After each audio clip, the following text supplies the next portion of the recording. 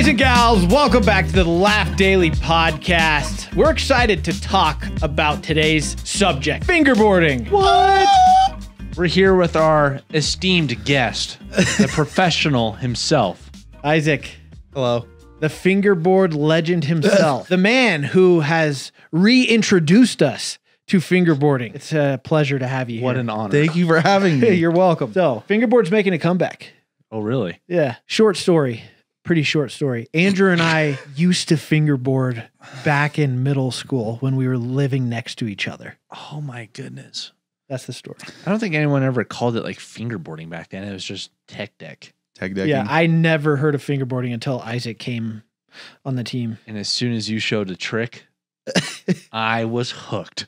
Yeah, that's most people's experience with it still. Like older generations, like, oh yeah, I played with tech deck back in the day. They still don't know what can be accomplished on a fingerboard. Yeah, it's nuts. Let me see that. Yeah. Because a tech deck is just like a mini skateboard, and that's not really what a fingerboard is, kind of. Because the tech decks just have this sandpaper grip tape. It's not designed really to work well with your fingers. It's just like a little dinky toy.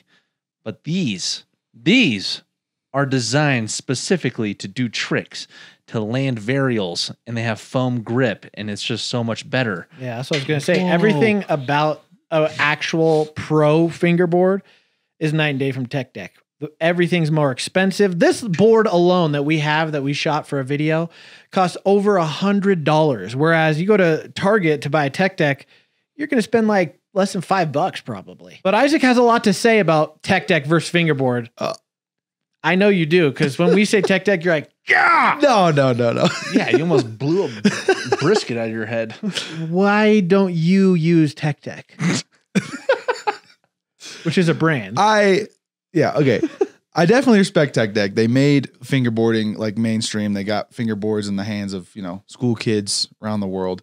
I think if they had started with like the foam grip, fingerboarding might have taken off a little faster, because the sandpaper grip, although like looks like a real real skateboard, it's actually incredibly hard. So I'm always impressed when people can do legit tricks with an actual tech deck. The reason I don't use tech deck is because once you've used like a professional setup, the difference is humongous. The feel of the wheels, the trucks, the board, like it's like a Walmart board, like a Walmart skateboard compared to like a professional skateboard setup.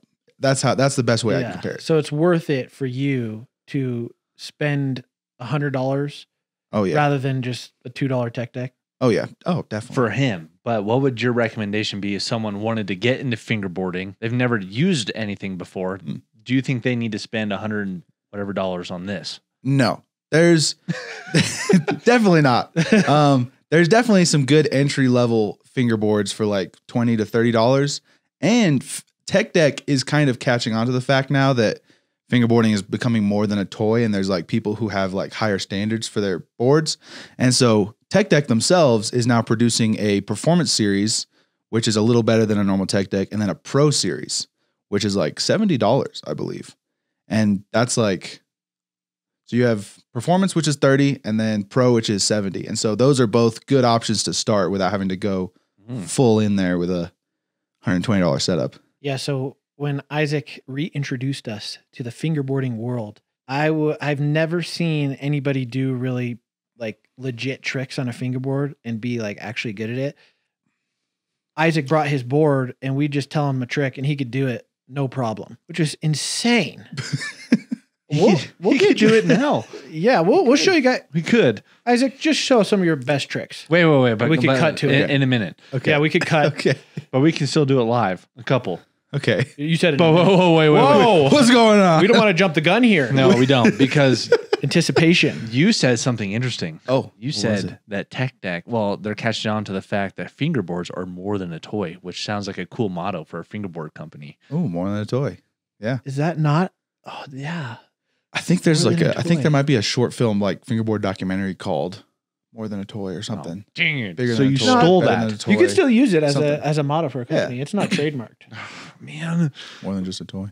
Yeah. So we made a video on JStuStudios, a budget challenge where we made fingerboard parks.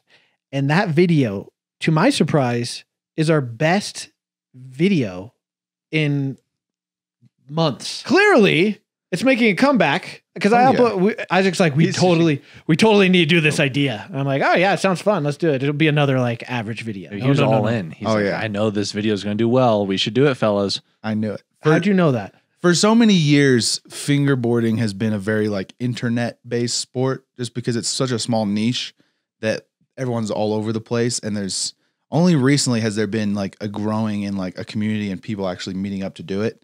And so it's been very like forum based, YouTube based, social media based. And so like fingerboard videos, I've been watching them since I was a kid, and they just like, if it's a good one, it gets a lot of views. I love reading all the comments in that video too. A lot of people saying how, nostalgic of, I used to use Tech when I was growing up. This was so fun to watch. Or even just kids who might not have used even Tech yet, who are like, I got to get me a fingerboard. Yeah. This is sick. Yeah, and you even mentioned like tournaments and whatnot. Like it's a sport. Oh yeah. And you've gone to some of these tournaments and competed. Yeah. Yeah. How was that? How'd you do? That's the crazy thing is you guys think I'm really good, but then I go like to the USA FBL is like the US fingerboarding league, and it like travels around to different states every year.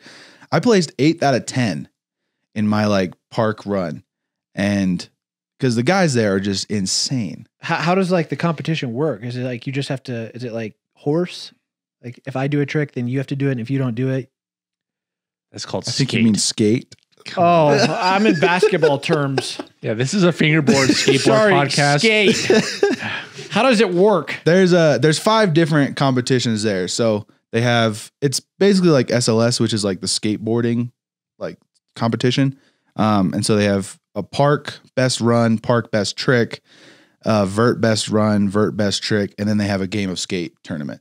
So yeah, you do that as well. So you got overall 8th after doing all those? I did. I got 8th. I only competed in the game of skate and then the park best run, and I came 8th out of 10 in park.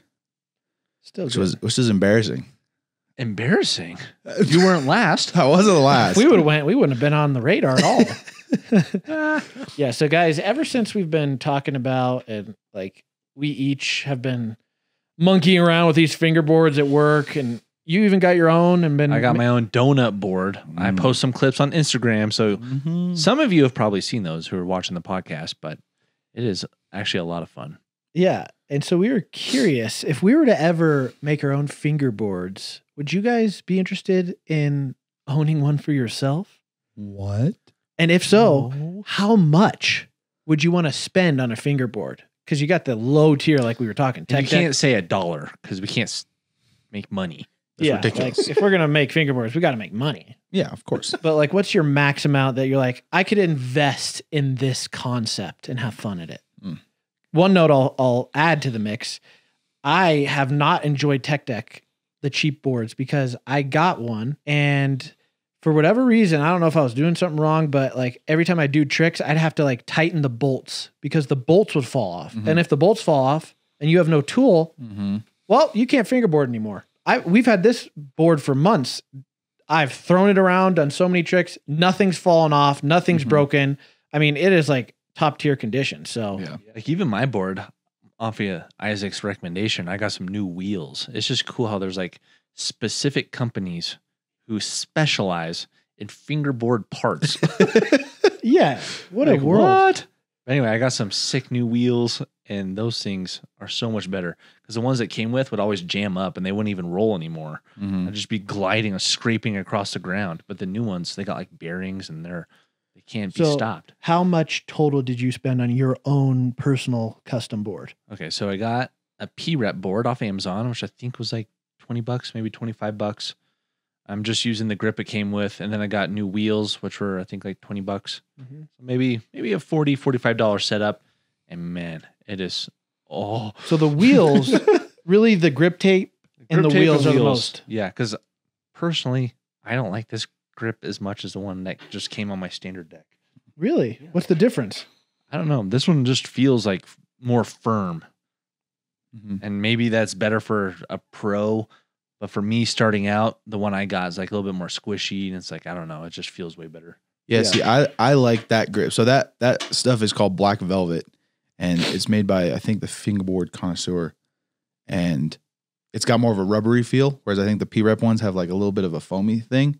And so I think that's the cool thing about fingerboarding is there's different trucks have different like tightnesses. The wheels, you can get polyurethane wheels, which are softer, or plastic wheels, which are harder, depending on how like grippy you want it. There's different like grip tapes that have different feels. And so there's no like right or wrong way to set up your board. It's kind of all preference, and you figure it out by just trying different products, which is super fun. Plus these are these the urethane wheels? Yeah, those ones are urethane. Because these ones, I mean, listen to this. Oh, ow! I love that sound. Oh, it's the sound of you landing a trick. Oh! It's like Rick nails hates on that a sound. chalkboard. Rick and Jackson get so angry at the sound of fingerboarding. And that was a little exaggerated, but you get the point. Yeah, that's the one annoying thing about fingerboarding is it is kind of like obnoxiously loud and annoying. Oh yeah. Like if you're just anywhere in the house, it's just this constant click, click, click, click, click. Yeah. But at my computer desk, I have a mouse pad and I've been fingerboarding on that, and it's way quieter. It feels smooth. So I'm like, if they made a giant skate park out of that foam pad, it'd be a little less annoying. Huh. That's my only problem with fingerboarding. Well, we'll take that into consideration Yeah. for the community. Yeah. So guys, if we were to make our own board, I mean, there's so many options. I've come across some really unique ideas in the fingerboard world. One, have you ever heard of this, Isaac? Maybe A not. fingerboard that has shocks on it. So when you push it, it like it can bounce a little bit. Oh, What are your on the trucks? Yeah. That's crazy. I've tried those on an actual skateboard. They're kind of cool. I've never seen them on a fingerboard though. That's sick. Yeah. It's not actually a public made board. It was somebody who made it. Oh, okay. And I was like, dude, that'd be so cool. Cause it seemed like a satisfying thing. Like when you're, even if you're just riding, you kind of like get to push down. Yeah. But then it could also help you like with ollieing potentially. It seems like it would because you got that already immediate pop. Yeah, get a little more pop on there. Yeah, that's kind of cool. So there's one innovative way you can Okay. make a cool fingerboard. What's another one? Well, it's not necessarily like design wise, but Andrew sent it in the our group chat yesterday. yeah. Design innovation. Oh yeah, it was cool. They had like a scratch off deck. So you scratch it all off and it reveals a new design underneath. It was super cool. I don't know. It might be, I mean, obviously you could just scratch it off fully and get a new design, but maybe it's like, as you're like using it and grinding and stuff, you're slowly revealing a new design. You could do it that way. But speaking of which, this one actually has the, protection grinders on it, so you never glitch up your design. Yeah. Oops. So there's many Well, guys, like I'm telling you, this world is so wild. I love finding these niches of things. Like there's a fingerboard backpack for some reason. Look at that thing. It's so small. You put your fingerboard in there and then like hang it on your keychain or something. Super unique, but like who would have thunk it? What do you put in here? Like your little skate tool, maybe some extra wheels in case, some bushings. I guess, yeah. Maybe You don't stick use of one of gum. those? I don't use one of those personally. There's so the fingerboard it's shop cool. in yeah, Denver. but look, you can hook it onto your keychain, and you've got this little to-go pack for your board. I do have a little knot thing that I can hook to my belt and let it hang. It's like a little simplistic, so it just hooks to the trucks and just hangs there. But I don't wear it all the time because You don't. it's a little dweeby looking. But you could make it cool. I could make it cool, and I have made it cool sometimes. I mean, like Yeah, I wonder if like the super pros, like, you know, like when you go to, for example, disc golf tournaments, they got bags full of tons of different boards. I wonder if the pros come to tournaments with giant boxes full of fingerboards. It's got We're like like, 12 different setups. It's like, Oh. for this course, I'm going to use the rare Ninder. Oh no, they do. Yeah, Really? when you go to the league, there's guys there. The Denver scene for some reason is like insane. Like they take it super serious up there. Like I have a lot of fun with it, but I also recognize I'm like it's a little mini skateboard. Like, you know, yeah. I just do it for fun. But there's some people who take it like legit serious, and they come with their like whole case. And it's like I was playing one guy in a game of skate, and he's like, I don't know which board I should choose, and he like whips it open. He's like, Dude. I'm gonna go with this one. I've been good with this one recently. I'm like, oh my gosh. I only bring my one setup because I don't have that kind of money. Okay, that's that. I mean, that's how you got to do it. Yeah. Sounds like a funny face off. They all got like It's a dark room fingerboard tattoos Isaac and that dude. Which one? Isaac's just standing there awkwardly and nervously with his one board. Like, I only have this. I see it kind of because I also am a skateboarder, and so I see it kind of like skating. I don't have 5 different skateboards that I have set up. Yeah, I just have my one that I use, and it's great. I wonder, do you know if the pros actually make like a living out of it, or is it just kind of like you make money? It's a side kind of gig. The main way that you'd be making money, from what I know, is if you like own a company. So like someone like Mike Schneider, who owns like Flatface, he's technically a pro, and so he's making a living off being a pro fingerboarder. But I assume most of his money is coming from like his company. Like he employed both of his parents, I believe, and so he's got like a legit thing running out of his house. So then the tournaments, you're not making that much money. No, Not yet. not yet. Just wait till it's an Olympic sport. Yeah. Yeah. Or we host a tournament, winner gets $50K. Is that like, what's like the average? That'd be crazy. What's the average prize money? Like a couple $1,000s. Okay. Last So maybe 10. last Okay, year, yeah, maybe 10K. Last year I don't think there was money. Is there trophies or like? Yeah, there's like medals and like different prizes. But don't you have to pay to get in? Yeah. So how could you lose money? Wait, who? Wait, what did you say? Never mind. No, I didn't say it was that'd be nuts. Yeah. A $50,000 prize for a fingerboard competition, you'd have the whole world here. Well, yeah, I was looking up. I saw the Tech world. Deck, the 2011 Tech Deck Championship. Mm. The kid who won got $5,000 from, and Tony Hawk gave it to him. Yeah. Oh, It's account Tech for Deck. inflation. Yeah, maybe 10K. Yeah. So that's like back then. That's probably pretty good, Yeah. especially he was like in his teens. Kid, yeah. That's a good little payday for just a little hobby. Yeah. It's one of those things like professional skateboarders don't even make that much money. So never mind professional fingerboarders. Just wait till the scales tip where fingerboarders are making way more than That'd be actual nuts. skateboarders. That's a day I'd love to Okay, so see. you like as a fingerboarder, you can make money through tournaments, your winnings, or sponsorships potentially from companies such as maybe a Black River Ramps. Mm-hmm. Like these like Which is companies that insane. make these just obstacles and ramps that are just these are quality. Mm. Yeah, they're quality, but I got something to say about that. Uh-oh. They are Oops. way too expensive for Aw. that.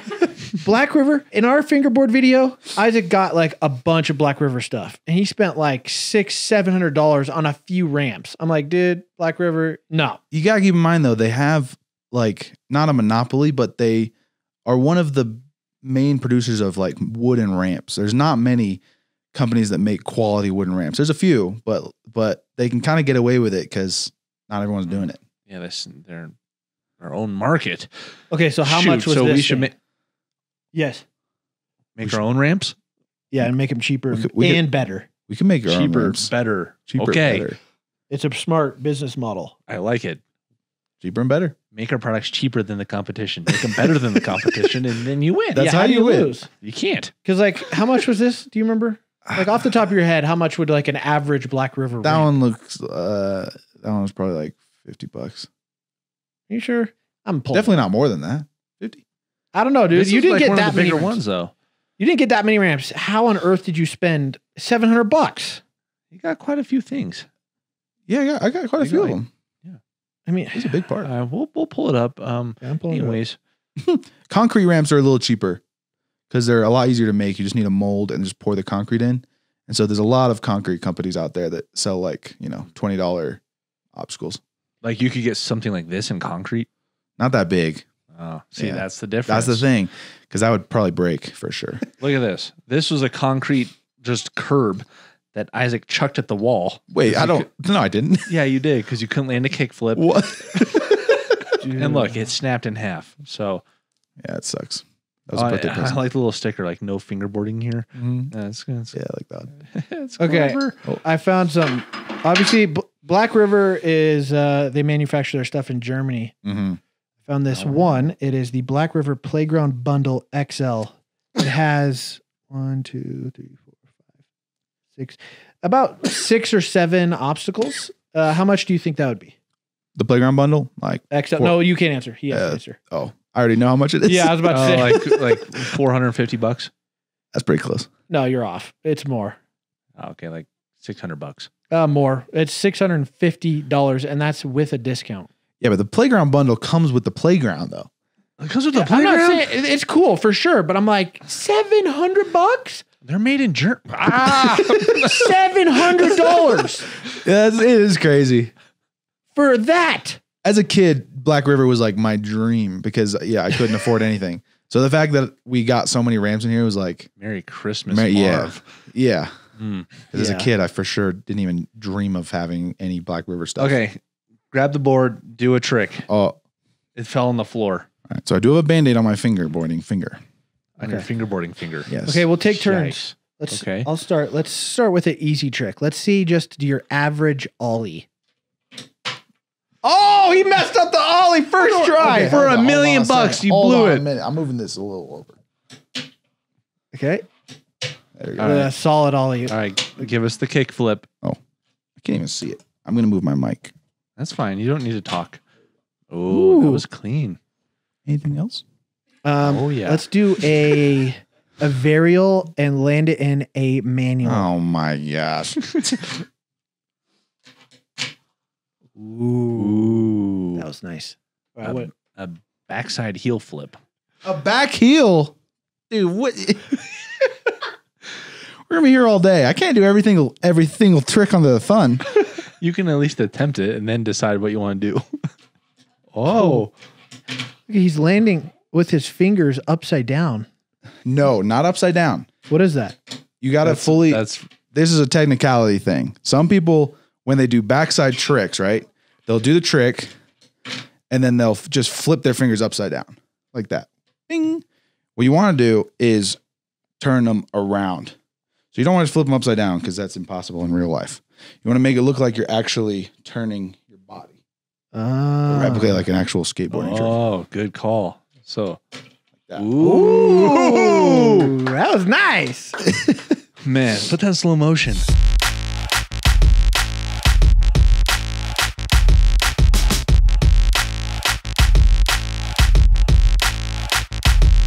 What was the best trick you've ever landed? The best trick I've ever landed. You did something kind of cool recently on your Instagram where it was like this weird, like flip the board in the air and hit it with your finger. Oh yeah, like a crazy ollie north where it just goes like that.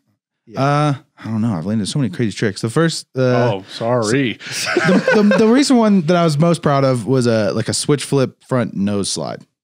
So it's like a normal kick flip, except you're going in the opposite direction. So you pop with your index rather than your middle finger. Oh. And so you kick flip, and then I caught it into like a little nose slide. Whoa. And it felt pretty cool. Real quick, give us your top tips for an ollie and then a kick flip for the new people watching. Like, I can't do that. I'll never be able to ollie.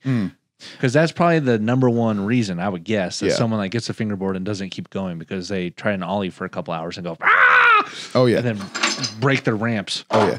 And this is why getting a board with at least foam grip is so important. If you're going to try and learn them on a tech deck, it just makes it a lot harder. The best tip for learning a kickflip is to learn an ollie, really.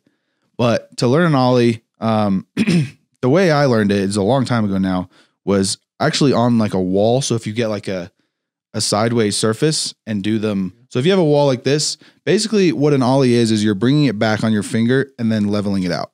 So if you have a flat surface and just do this over and over again, whoops, you'll eventually get the feel for it. And then on flat, learning a fakie ollie might help because you're ollieing going backwards and you're going with the momentum of your hand. And so popping it, perfect. Pull it back, pop with the little pop with the middle finger, bring it back onto your fingers and level it out. And so as you're running up to an obstacle, you can do a little go backwards like that. And then over time, you want to get rid of that backwards momentum. But it can help you learn. I don't know if that was a good ollie tutorial. I like it. I like it. But the wall thing, in my opinion, gives you the best feel for it. And then once you've learned the ollie, all a kickflip is doing an ollie, but instead of just leveling it out to here, you're going to flick your whole hand sideways off the front. So an ollie, you level it out, bring it down. Kickflip, you level it out, but then keep flicking your finger across, and then you'll get the hang of like the different speeds. You can flick it faster, you can flick it slower, depending on how you want your kickflips to look. That was great. I expect everybody watching to be able to land ollies next week. Okay, class? Yep. I mean, I'm still at the beginning stages. I've landed a few kickflips. I'm getting better. But just like anything in life, it takes time. If you want to get good at something, you got to push through the mass amounts of failures at the very beginning. Because then it gets like annoying. You're like doing it like, it's not working. But then it's just something clicks where you just push past that barrier and you're able to do it. It kind of snowballs too, because once you get the ollie down really good, and then maybe another week, it takes a week and a half, 2 weeks to get the kickflip down really good. But then you start, if you introduce obstacles and stuff, you start just adding combos and like how you flow and all that stuff. And then you start landing all these tricks all at once. And you're like, whoa. Oh yeah. So the ollie and kickflip take the longest. And then once you have those two, you just keep learning tricks. Like I can learn a new trick like that because I have so many other tricks, like muscle memory. So I'm like, okay, what if I just do that same trick, but now do like a varial with it as well, like a body varial, and land it that way. So then it's like you just keep unlocking tricks every time you. That's what's cool for me for fingerboarding. Well, 2 reasons. One, I think it's fun where you can bring that literally everywhere. It fits right in your pocket, like it's smaller than your phone, especially when you're out, like even hanging out with friends or family. Like if we're out at dinner, I would much rather whip out the fingerboard and we're all having a good time versus on the phone. Oh yeah. Like for me, like that's, I don't know. I have so much fun with that. Oh yeah. And then second, it's like really goes into that creativity aspect of like with the obstacles. It's like, I know how to ollie, but what if I did an ollie from here to here, or I know how to almost do a 180. So I could, land here and do a tail slide and then come off there. And then you can kind of be creative with different obstacals in real life. Like, oh, look at this bookshelf over here. Let me hit the tail slide on the, I don't know. It's just super fun. Street fingerboarding. Yes. Yeah. I think the most surreal thing for me is the fact that I've been fingerboarding since I was 14 and I was like obsessed with it, but super alone with it. Like I would just fingerboard in my room. I would like make little boards. So I'd be in the garage, like just making fingerboards, and like the possibility that as a grown man at 24 years old, I would still be fingerboarding, have a bunch of Black River obstacles, have friends who fingerboard, work for a company, be on a podcast talking about fingerboarding. Like I would never have seen this coming. So this is the height of your career. Pretty much. I'm pretty much peaking right now. Wow. That means it's all downhill after this. No, it's going to keep going up. Okay, good. Yeah. I love what you said about like at dinner, you'd rather like have everyone, whoever you're with, friends, family, be playing with something like a fingerboard, because it reminded me, this is in the Bible in verse 27, chapter 16, it says, idle hands are the devil's workshop. So if you're always doing something with your hands, you're kind of like, it's kind of like it plays into that. Like fingerboarders don't sin as much. Well, no. Don't twist. But if you're doing something, working with your hands, using your brain and being creative in that way, other than just that mindless, scrolling and whatnot, it's so good. I like that. And even ever since we made that video, the fingerboard video, Rick sent us a video in our group video chat of his son. He made a fingerboard out of Lego, and he made his own fingerboard park out of Lego.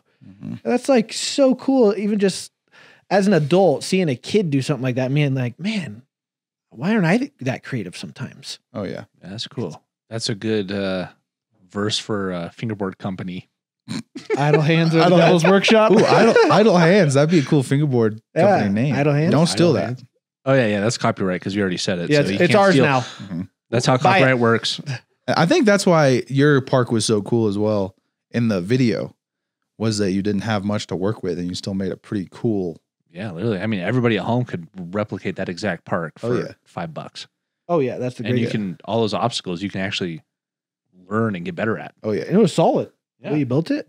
I guarantee every fingerboarder who's been fingerboarding a while has had a cereal box park at one point. in their life. Cereal box park. Oh, yeah. That sounds cool. A big old cereal box mega ramp. Yeah. Yes. We've all had that for sure. Yeah. I love the creativity in the fingerboard world. I especially love watching like the Instagram videos of like professionals, because how they film it with like the slow-mos, it makes it look so much cooler. And the parks that people have built, I'm like, dude, it makes me want to just like keep Oh yeah, being in this world. Micro world. The micro. I have a vision for our next video. We've already talked about it. Next fingerboard video of building this like massive like park world.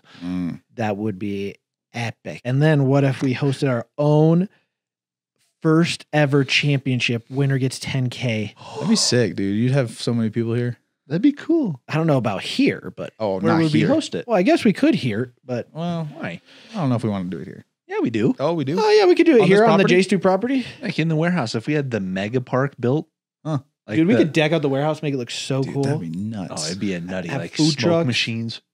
Oof. Oh, With laser 10K? show. Would you guys get Oh, into we got the laser show that did our live show. So it's Yeah. like, "Doo-doo-doo-doo-doo." Oh, and it's sponsored by our brand new Fingerboards right. tournament. Yeah. Idle hands. Idle hands. Idle hands are wow. So thank you for introducing us to this world. Do you have any future plans with it?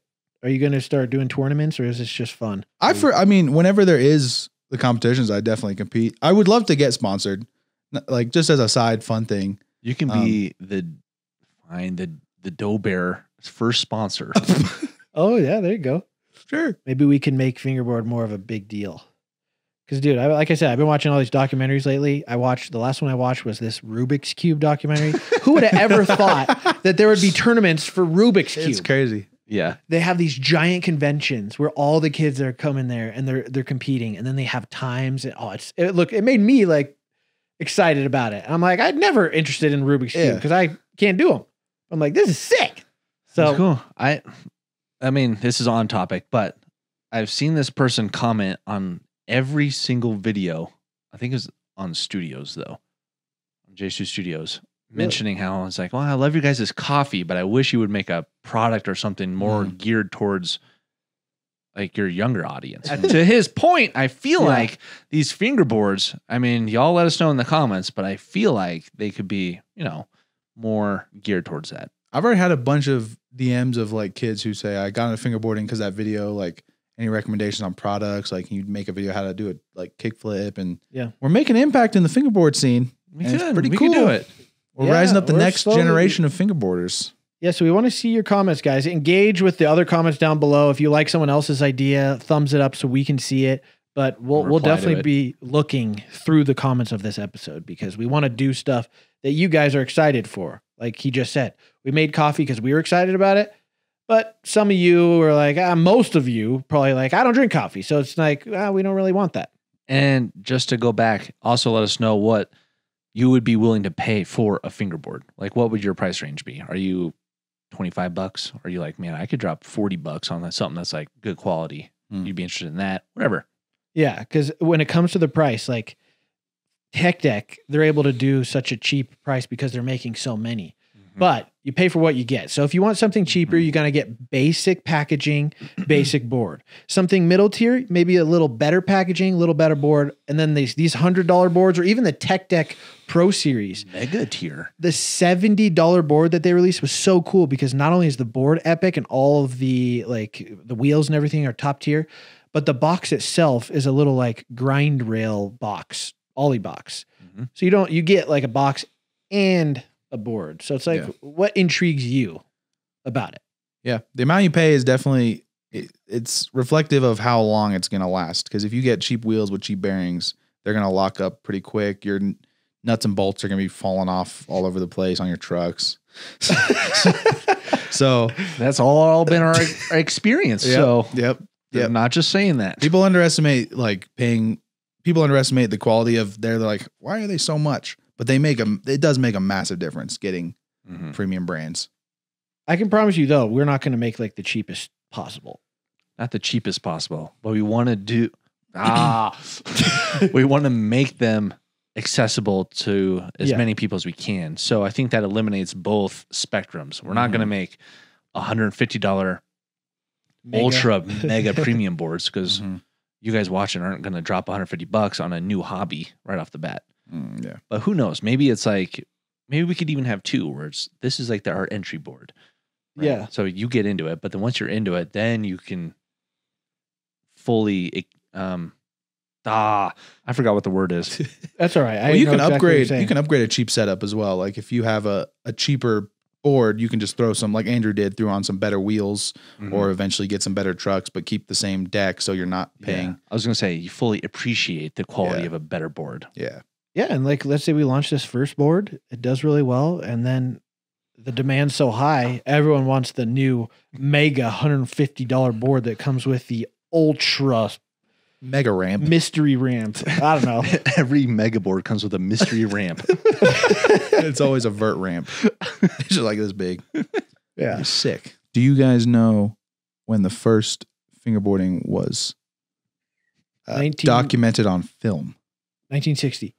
I'm going to go like 81. 86, I believe. It was in a Powell Peralta video. So it's like a skateboarding video, and Lance Mountain, who was one of the skateboarders, is like fingerboarding in a sink, and it's like just a B-roll clip from the video.